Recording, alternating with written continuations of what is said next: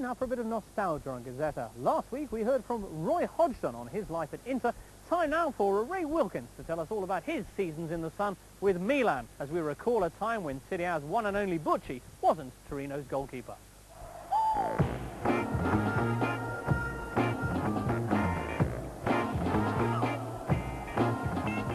I'd say I was privileged to go there in '84 to join such a fantastic football club. The passion that the supporters shows is second to none. And I didn't realise how big AC Milan was until I actually arrived in Milan that day. And it really is an immense football club.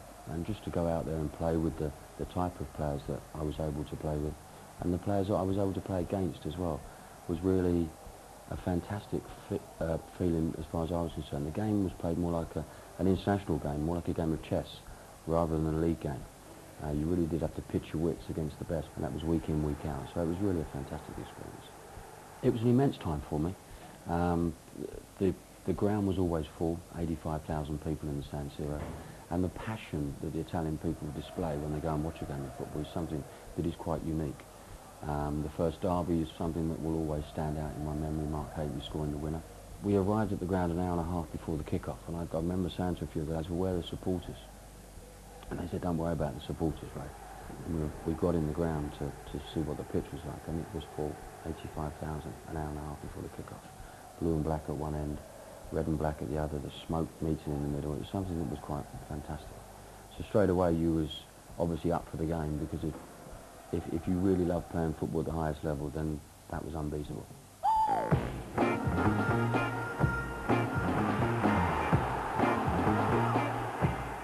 Probably the best side they had was when we left in '87, and they got the Rijkaards in, the Hullits in, the Van Bastens in, and then obviously later the Desailly's and what have you.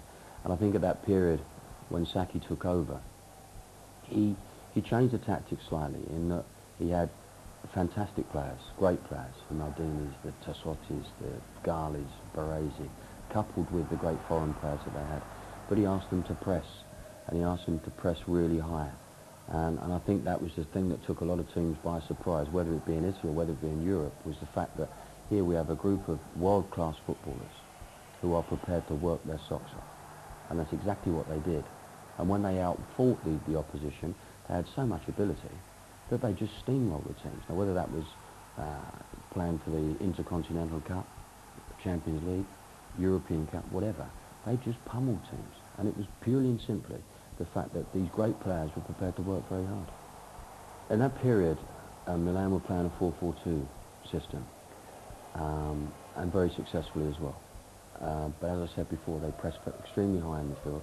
And when you've got great leaders in the team, like the Bareses, the Hullits, and those type of people, Ancelotti sitting in the middle of the field, then right through the spine of the side, you've got leaders. And it really doesn't take too much from a manager's point of view to put too much across, because Baresi will look after the defensive setup, as he did when we played there.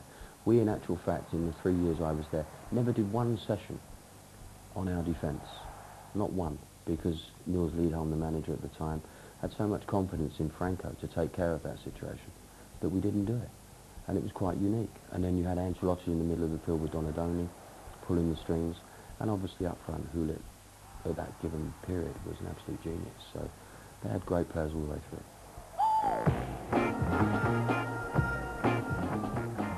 Milan have changed their system quite a bit and actually play 3 at the back with 5 in midfield. Serginho isn't possibly the greatest left fullback, so probably that's why they play with the 5, in that he can get forward extremely well down the left-hand side. When you look at the sides that we're talking about here, you have to also look at personnel. In that, at this given period, Milan are struggling, supposedly struggling financially as well. Therefore, they're not being able to bring in the best players that they would like to bring in. And I think Milan have a workmanlike side now, rather than the talented, gifted side that we spoke about before.